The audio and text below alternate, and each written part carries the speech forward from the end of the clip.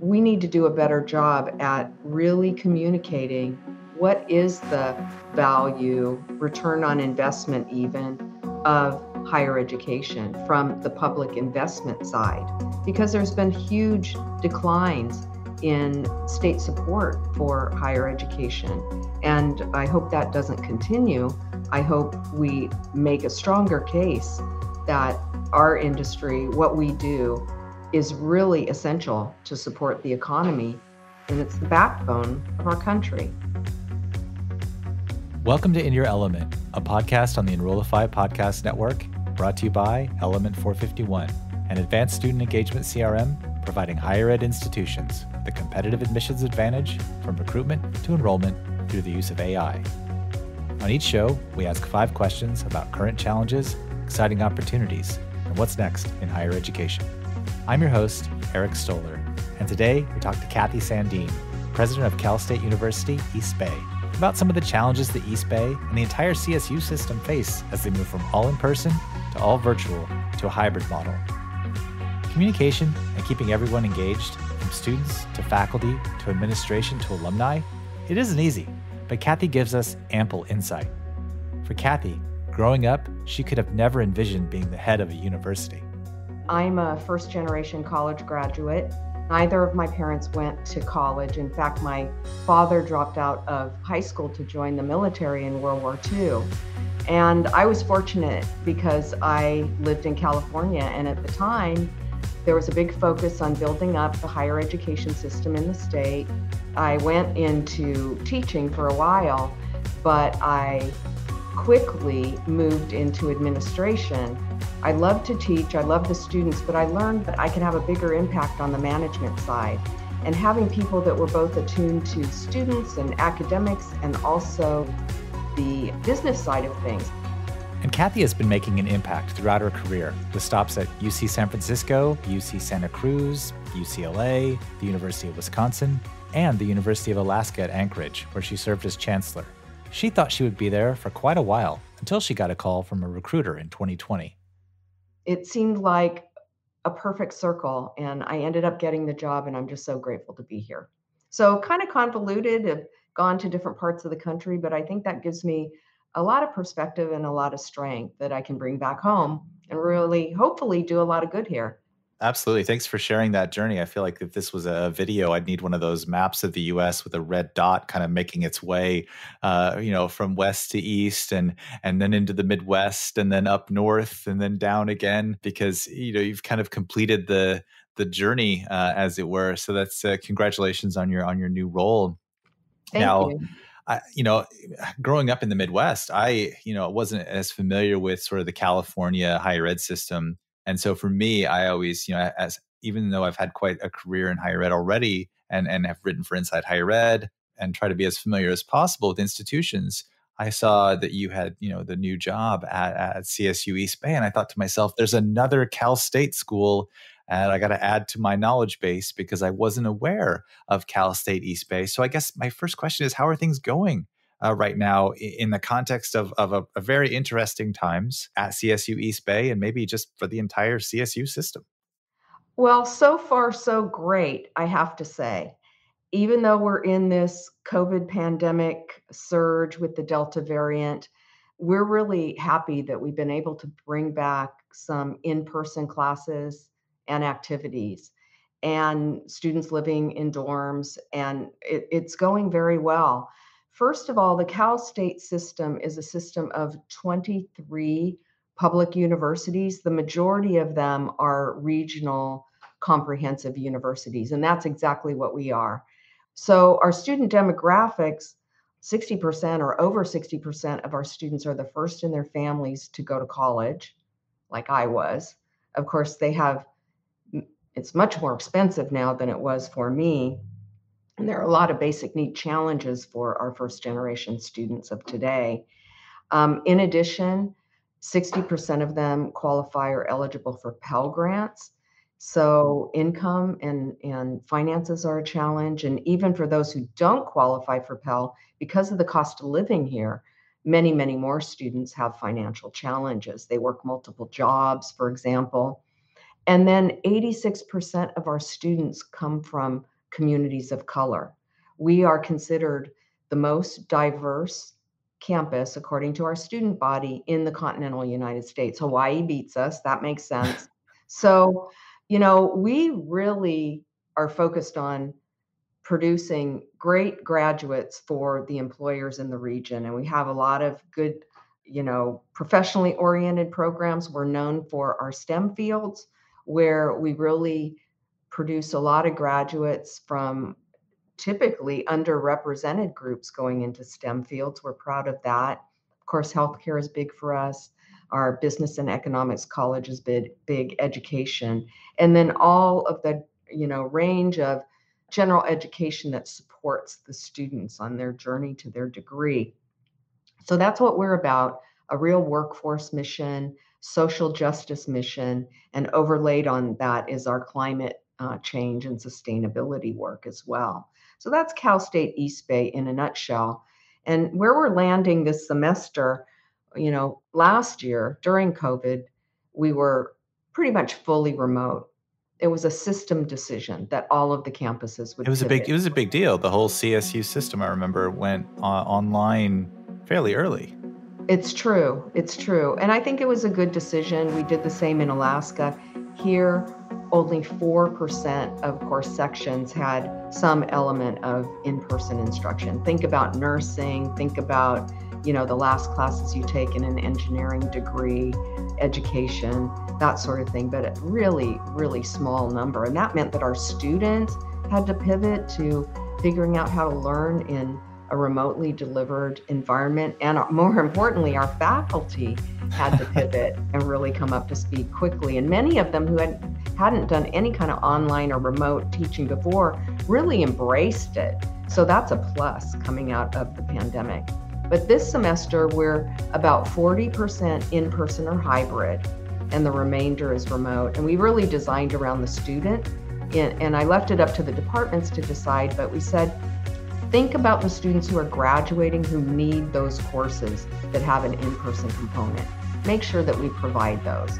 Think about graduate students. Think about our entering students, our first-year students who are taking their introductory mathematics and writing.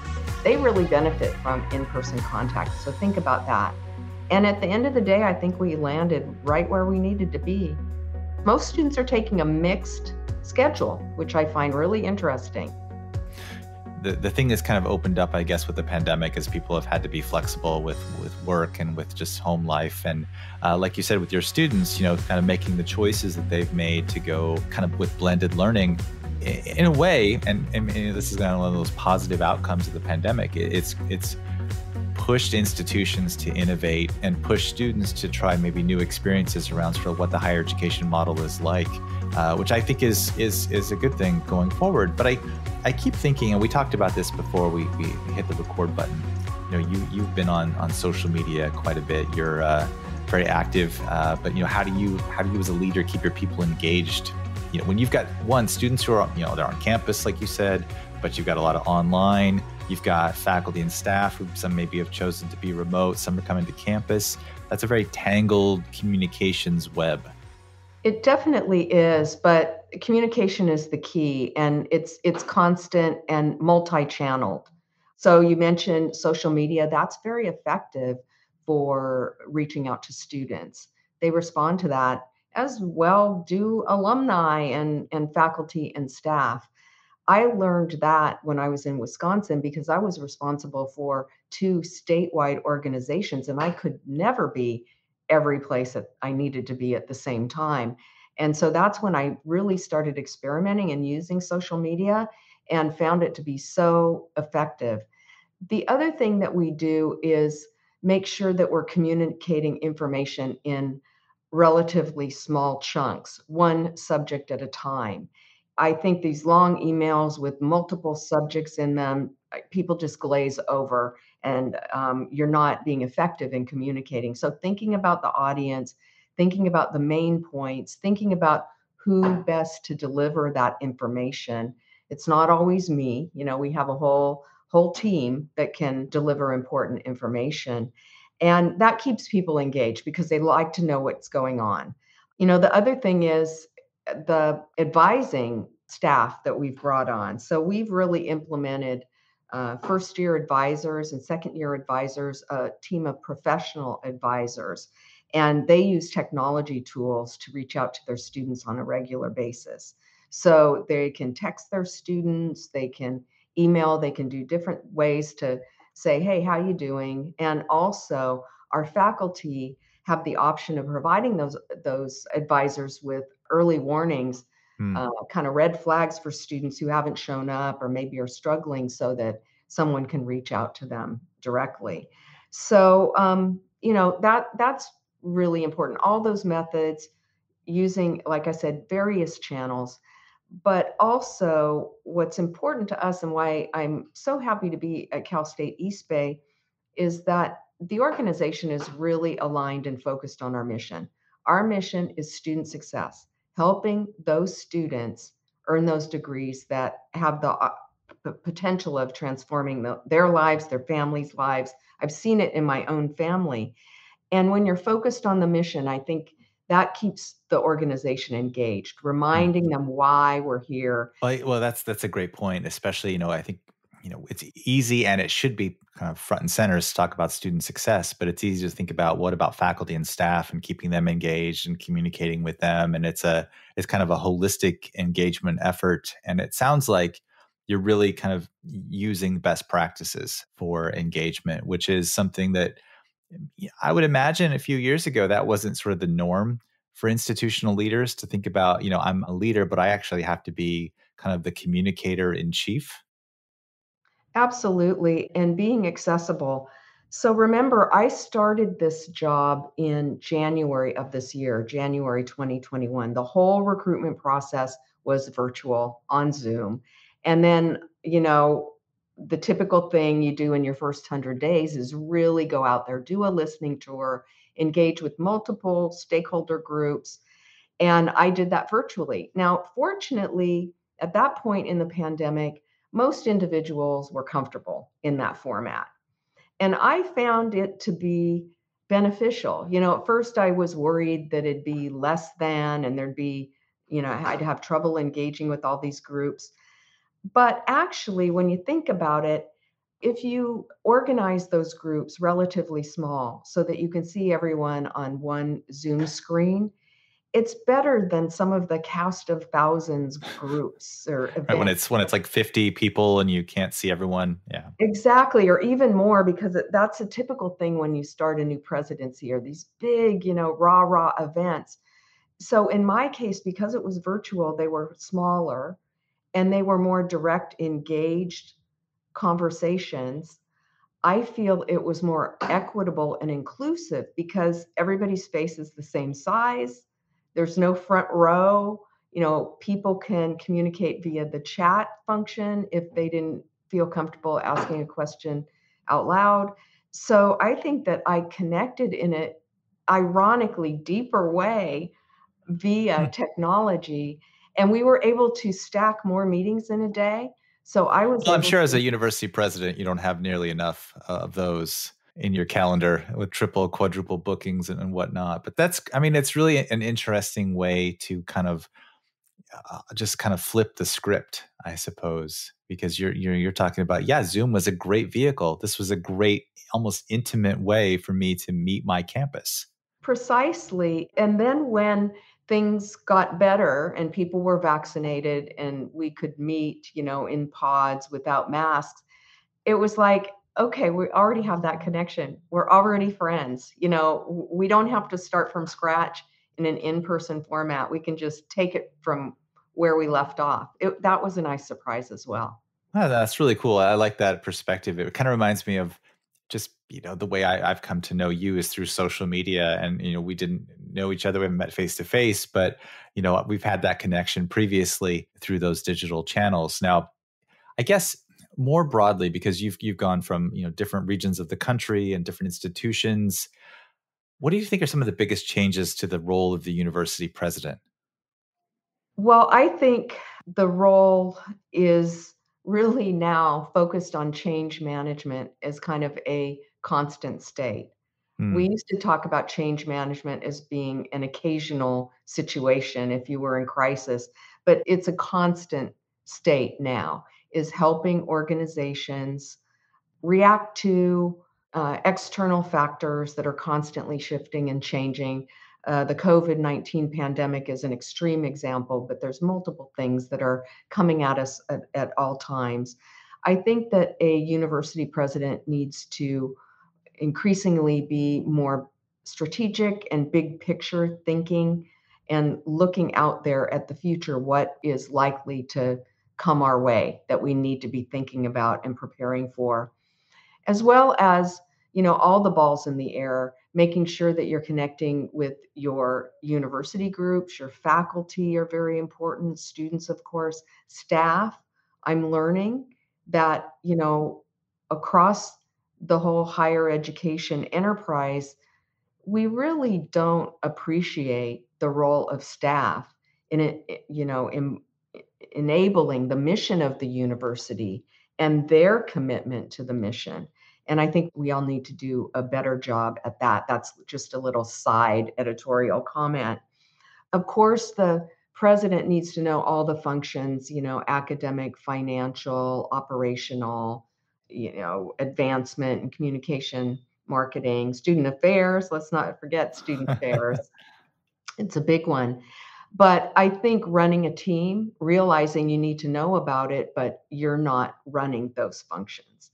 right. So the team building, getting the right people in and having them work together, not in silos. You know, even facilities has to work closely with academic affairs and student affairs. You wouldn't think that there would be that connection there, but making sure that you're setting a tone for the organization running and operating effectively in service of the mission. So it's really high level CEO level management, more so than ever before. And let's not forget the external component. The community engagement is vital. And then the fundraising. So interacting with individual donors, of course, but also the foundation world, employers that have foundations. It's a big job. I And was it going to has, say, I think you've described 5 distinct jobs already, and you're still going. yeah. And that to me is what the university president job is. And that's why I love it. Multiple balls in the air. In any given day, you meet with such a wide range of individuals, and you had to kind of shift your thinking and remember that for you it might be the 10th meeting of the day. For that individual, it's their one meeting with the president that they've been waiting for, and respecting and honoring that relationship and the privilege I have. I mean, it's just so meaningful. Keeps me going every day. Yeah, you never left school. I think that's been a common theme among the people that I've talked to on this podcast. Now, you mentioned staff, and I come from a student affairs background myself. I also was an academic advisor, and so the events of 2020 resonated kind of near and dear to my professional background and experience. How did those events, I guess, change the way specifically higher ed kind of fosters student engagement when you've got students spread out all over the place? Well, again, we learned something about the benefits of technology. So let's talk about advisors, for example. Our students, again, they're first generation, they're low income, the majority work multiple jobs. Yeah, how do you reach them? I mean, their schedules are not 9 to 5. Well, that's the point. So during COVID, where our advisors were working virtually, they could shift their schedules and they could offer students appointments in the evening hours. Whereas in the physical world, where someone's sitting in an office, we tried to have advisors available on fringe times. But, if someone wanted a 7 p.m. appointment, we might not be open then. But in a virtual world, it works very well. So we're seeing more and more students engaging with their advisors because it's convenient. Or even a student might find it more convenient to do it virtually during regular business hours. We want to have the in person option available for our students because that connection is so important. But we learned that, people didn't really miss a beat, and they worked with us in terms of that virtual connection. Yeah. Well, and it's one of those things too, I think, where there's been this sort of, okay, we were in triage mode before, and now coming out of it, we still can take some of the methods and tactics and overall strategy and blend it into maybe the sort of the new normal going forward. Absolutely. One thing I did early in my first semester here was go out to our major units in the university and ask them to think about, okay, what do we want to keep after this is over? And whenever, it gets to a more steady state. Let's put it that way. I called it our post-COVID opportunity scan.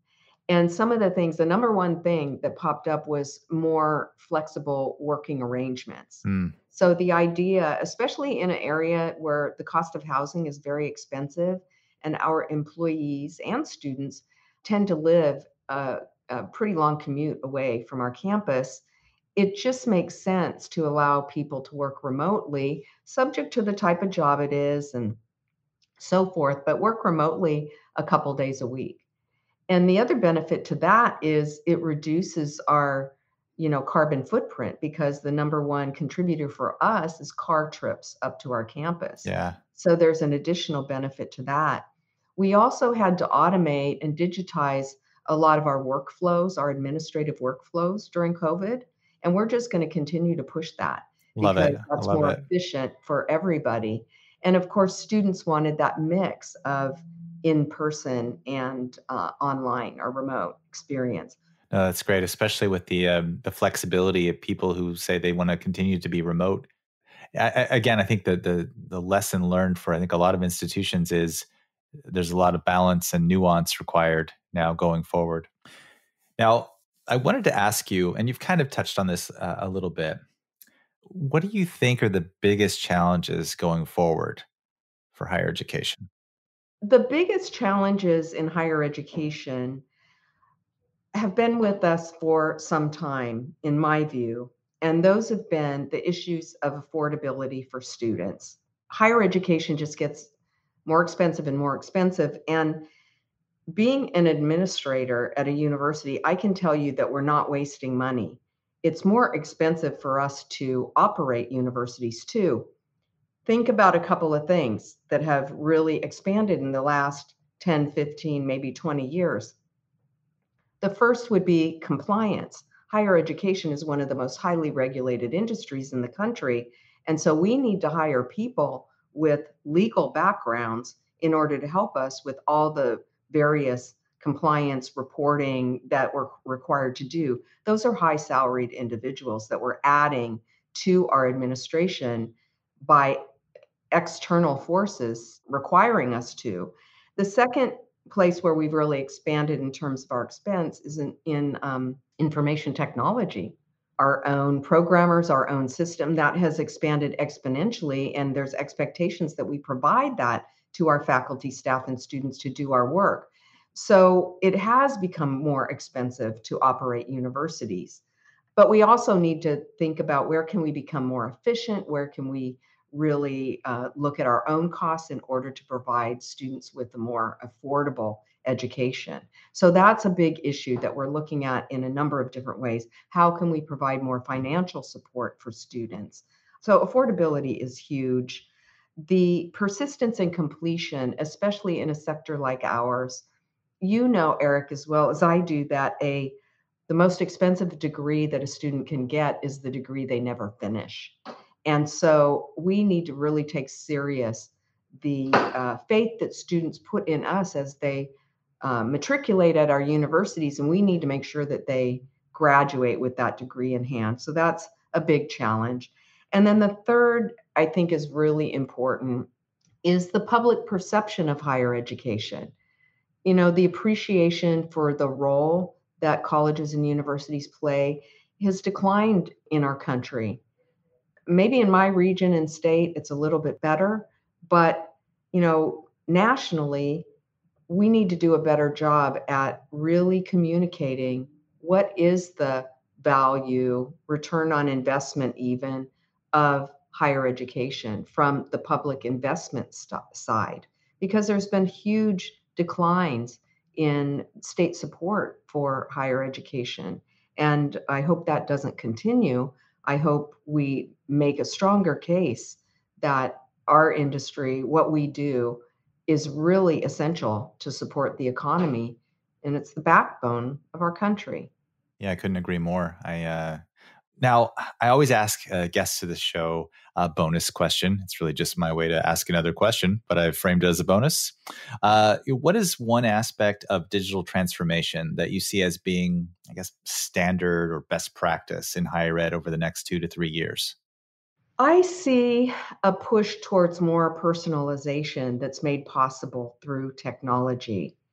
So, for example, some students, depending on where they are in their arc at the university, have different needs. I mentioned previously that entering students taking introductory level courses, an in-person environment might be really important for them to get off on a really strong start at the university. But how do they blend that in-person experience with a more remote or hybrid experience? And can we use predictive analytics and AI to help guide our advisors who are advising them? I think that we'll also have more one-stop information for students. So we're implementing here in next month or in a couple months a one-stop student portal. So currently at our university, if a student has a financial aid question, they go one place. If they have an academic question, they go another place. If they have a transcript question, they go a third place. Well, our portal, and we'll be refining and adding to it over time, but it will be one place where a student can go, where they can see deadlines coming up. They can make an appointment with advisors, or advisors can reach out to them. There's a gauge that shows their overall progress toward their degree. We hope that's a little shot of gamification, Right. A motivation. motivator. Yeah. Ultimately one place, so they're not walking around. That's the kind of modern model. And I remember hearing and in student affairs, the 70-20-10 model, the idea where 70% is self-serve. You kind of, find your own information and answer questions easily. 20% maybe it's more complicated and you interact with the person, and that 10% where you really have a sticky individual situation that needs some assistance. I think about what's happened in banking. I don't know when it's the last time I actually walked into a bank. And I think that's the future of higher ed, and we preserve those very precious in-person, face-to-face interactions for higher level work. And that's where I see things going. I thought we'd be here by now. I remember when I was at ACE, I was in 2012 to 14, we were talking about this. But I'm really grateful that I get to be at a place where we're starting to implement this and that I can see it in action.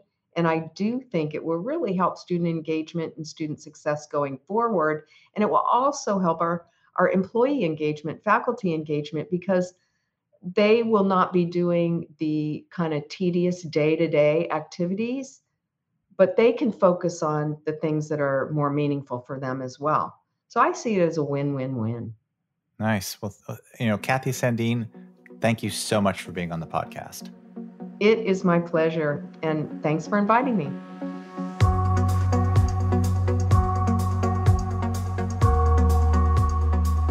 That was Cathy Sandeen, president of Cal State East Bay, which you can find at csueastbay.edu. And you can find more from Cathy by following her on Twitter, where she's at Cathy Sandeen. Thank you for listening to In Your Element, brought to you by Element 451 and part of the Enrollify Podcast Network. You can find more about the Element 451 Student Engagement CRM at element451.com. And if you like what you heard, please give us a rating and review, and follow along on Apple Podcasts, Spotify, or wherever you get your podcasts. I'm Eric Stoller, and we'll see you next time on In Your Element.